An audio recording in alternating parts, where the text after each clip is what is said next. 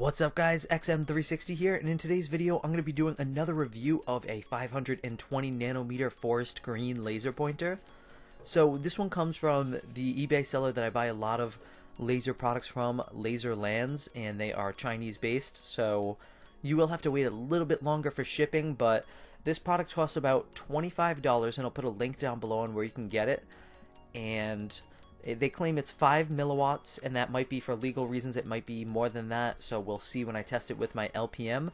And they also say that the 520 nanometer laser color, they say that it has a Osram diode inside of it, and that's pretty much all the information they provide. They also say the working voltage is 7.4 VDC, and working current is 500 mA, and it's a metal laser. That's pretty much all the information on it.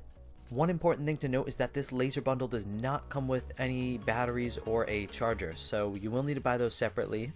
This runs on two 16340 batteries, and you will need a charger to recharge those batteries.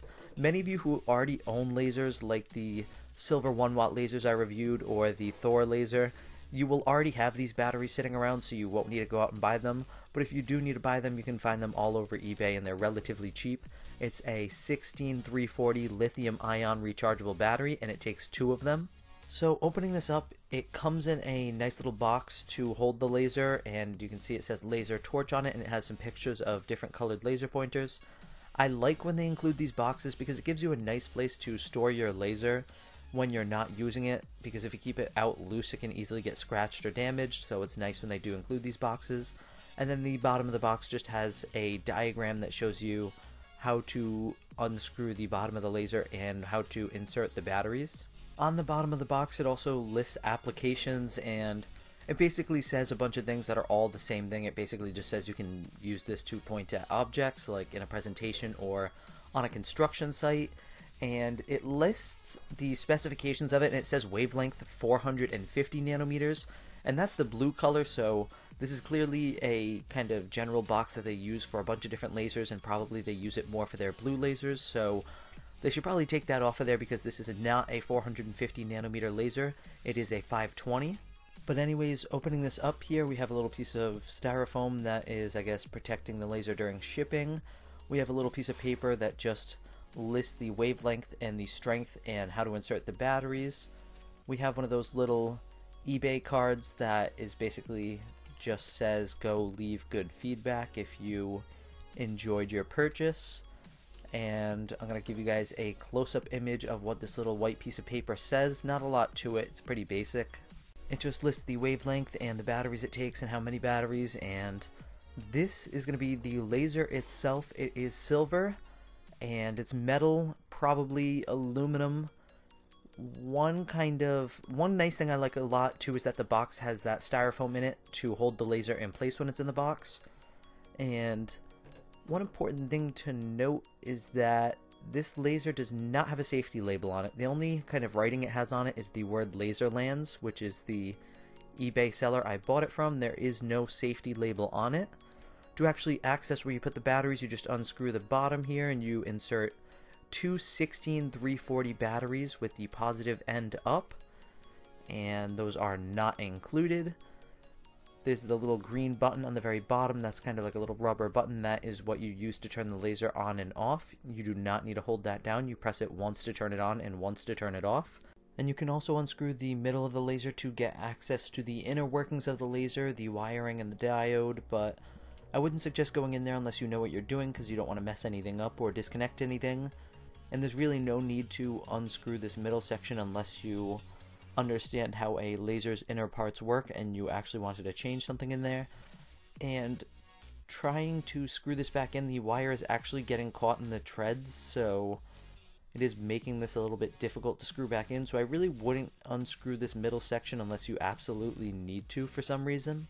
And one thing I really haven't acknowledged or touched upon yet is that this laser does not have an adjustable focus feature, and this is not advertised as a burning laser. So don't buy this laser thinking that you can burn stuff with it, because I don't believe you can. There is no adjustable focus feature, and it probably is not even over 50 milliwatts. This is kind of just a laser to buy if you're looking for a unique wavelength. A lot of people don't have a 520 nanometer laser pointer in their collection yet, and for $25 it's one of the cheapest options to get a 520, so that's kind of why I purchased it and wanted to review it for you guys.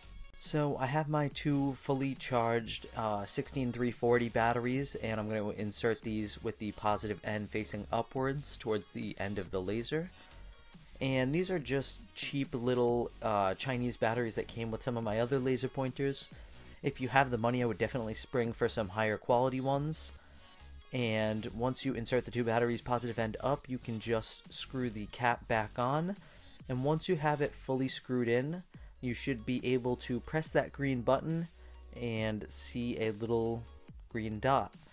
And this laser is functional, as you guys can see. The beam is not visible in this light setting, but I'm sure I will be able to see it in other light settings because you can see the beam on pretty much almost any green laser nowadays. So I am going to show you guys this in some other light settings now, and I'm going to start with a normal lit indoor room. So that little green dot is extremely bright and visible, and the beam is slightly visible if you're looking right down the axis of the laser, right down the side of the laser. And moving into this little darker area over here, I can see the beam a lot more. And looking on my camera, the camera's not picking it up that much. I do want you guys to know that the beam is a bit more visible than it's showing on the camera right now.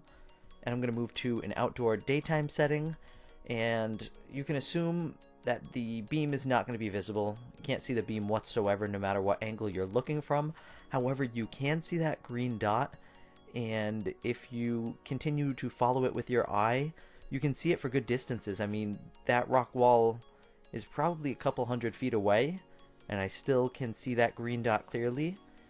And moving to an outdoor nighttime setting, this is where you're going to get some of the best results as far as seeing the beam. And once again, the camera I don't feel is doing a good job picking up the visibility of the beam. I can definitely see it looking down the side of the laser, and I can even see it a little bit when I turn the laser sideways.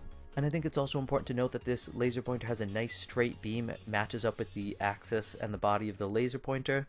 Sometimes you get a laser pointer where the beam's a little bit crooked and slanted slightly to one side or the other, but this one is nice and straight. And I'm going to move on to actually test this out on my Lazerbee ALPM so I can tell you guys how many milliwatts it is.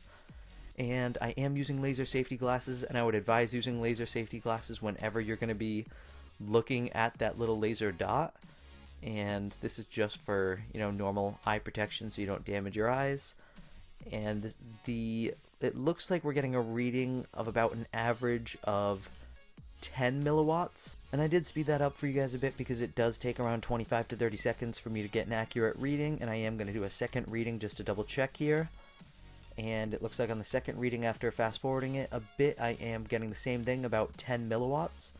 So definitely higher than its rating of 5 milliwatts. I always like when it's a bit over like that because I do like lasers that are a bit stronger, and that is nice. However, I was kind of hoping it would be a little bit stronger than that, but you can't really complain because they did only say it was 5 milliwatts.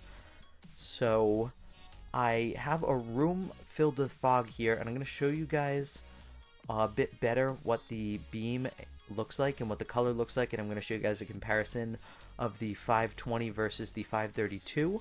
And one other kind of interesting thing to note is that this is one of the laser pointers where the dot and the beam are rectangular in nature, and that's a result of the diode, and you can do a little more research on that. I'm not going to go too in-depth on that, but you will if you look closely at the dot with laser safety glasses, of course. You will notice that the dot and the beam on this laser are rectangular. They're not perfectly circular. And what I'm showing you guys here is that comparison of 532 versus 520. The 532 is the one on the right hand side, and the 520 is the one on the left hand side. You can see the 532 is more of a lime green color, where the 520 kind of gets into more of a forest green color. And this isn't a very good comparison because what I'm comparing here is a 10 milliwatt 520 versus a 90 milliwatt 532. So it would be a better comparison if they were both the same higher rating of 90 milliwatts. Because the 520 is such a low rating, it's hard to tell because it's not very bright. The higher you go in the milliwatt ratings, the brighter you get and the more visibility. So, I mean, the comparison would look a lot better if I had two 90 milliwatt lasers here, but because the 520 is significantly lower in power and visibility, the comparison isn't as noticeable as it could be. Some of you may remember the more recent laser comparison video I did where I compared the two colors, 520 and 532 nanometers, and the laser I used in that video was higher. I think it was like 30 milliwatts, so the comparison looked a lot better and you could see the difference in color a lot better, but nevertheless you definitely can see the difference of color here. And I do like the 520 because it is kind of like an exotic wavelength that you don't see as often as the 532. So moving on to the reviewing aspect of this, my main issue I had with this laser was the fact that they don't include the battery and charger, because the cheap Chinese batteries and chargers, they could probably include those for like $1. Like, it would probably cost them $1 to include the cheap little 16340 batteries and charger, because they get them all wholesale and everything. So I kind of am disappointed that they don't just kind of spring for the little extra money to include the stuff that's needed to use this laser. That was kind of my only issue with it. I love the box that they include with it. It's a great little thing to hold your laser in so it doesn't get damaged. I like how cheap this was. $25 is a good price for this wavelength because you don't see it really sold that often, and it's kind of harder to come across than the 532s. I also like that this laser was double what they listed it as. They said it was 5 milliwatts and it was 10 milliwatts, and I like the host. The metal host is nice. I don't really mind that there's no adjustable focus, because even if there was, this is only a 10 milliwatt laser, so it probably wouldn't make much of a difference. I don't think you'd be able to burn with it anyway. So overall, I'd give this laser a good review, and I would suggest that anybody who wants a 520 go and buy this in the link down below while you still can, because that last 520 I reviewed, it only ended up being up for like a month or two before they ended up taking that listing down. So, and I don't know why they took it down. I think they just ran out of them and never restocked. But if you are interested in getting a 520, I would definitely check out that link, because this is a good one for the price. I think 25 is a good price for a 520. So that's just my opinion. I mean, I don't know if somebody has a better place to get a cheaper 520, but I do like adding different wavelengths to my collection, and I didn't think that was a bad price. So if you guys found this review helpful in any way, hit that like button down below. If you're new to my channel, hit that subscribe button for a bunch more great laser pointer reviews just like this. And as always, guys, thank you for watching from XM360.